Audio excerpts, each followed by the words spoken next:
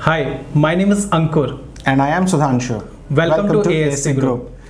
Today we will be discussing regarding the EPR registration under the category of electronic waste. So Ankur, I have certain questions regarding e-waste registration. So first of all, I want to know that what kind of company qualifies under electric waste or electronic waste, what it is. Okay. So first of all, thank you so much for asking this question, Sudhanshu. अगर मैं आज की बात करूँ तो काफ़ी generic topic बन गया सब लोगों के लिए और काफ़ी ज़्यादा कन्फ्यूज़न इसमें है क्योंकि when it comes to the electronic waste where we supposed to have a clear meaning, E stands for electronic, particularly not electrical. People got confused in that also. So when it comes to electronic waste, these are applicable on those companies who are actually dealing with the product that falls under Schedule 1. Okay. So for Schedule 1, if suppose any companies dealing with the product that falls under Schedule 1, they need to take this registration by default. Okay.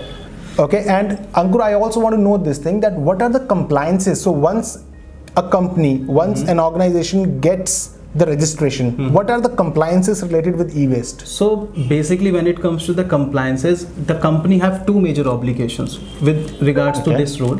The first obligation is to get their self-registered. And the second obligation as part of the compliances would be company need to file quarterly returns, annual returns. Then there would be definitely a recycling target that has to be met by the company. They need to fulfill their recycling liabilities, and at last there is one seminar, also a public awareness program that the company need to conduct as part of the compliances of this EPR.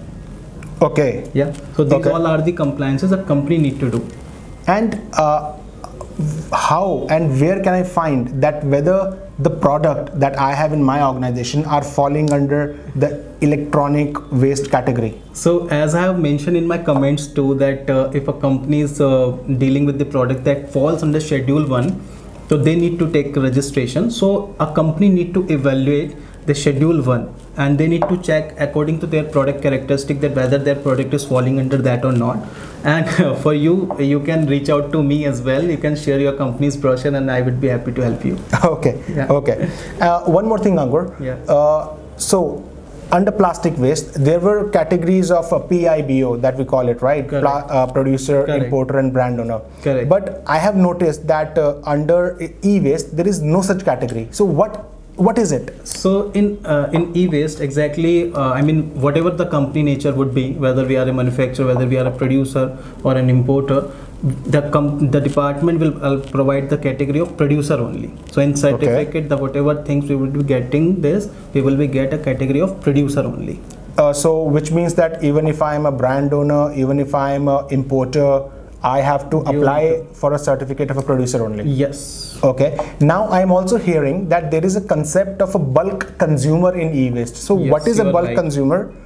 And what are the criterias of bulk consumer? So when it comes to the bulk consumer, the basic criteria is if a company whosoever we are supposed to take a registration as a bulk consumer, they need to use a minimum quantity of 1,000 pieces of any product which falls under Schedule 1. Then only they would be liable to take a registration under bulk consumer.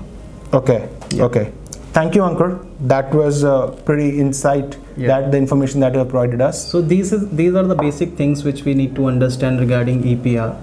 And for more information, you can reach out to us. You can access our website as well. You can log on and you would be able to find more updates regarding this topic.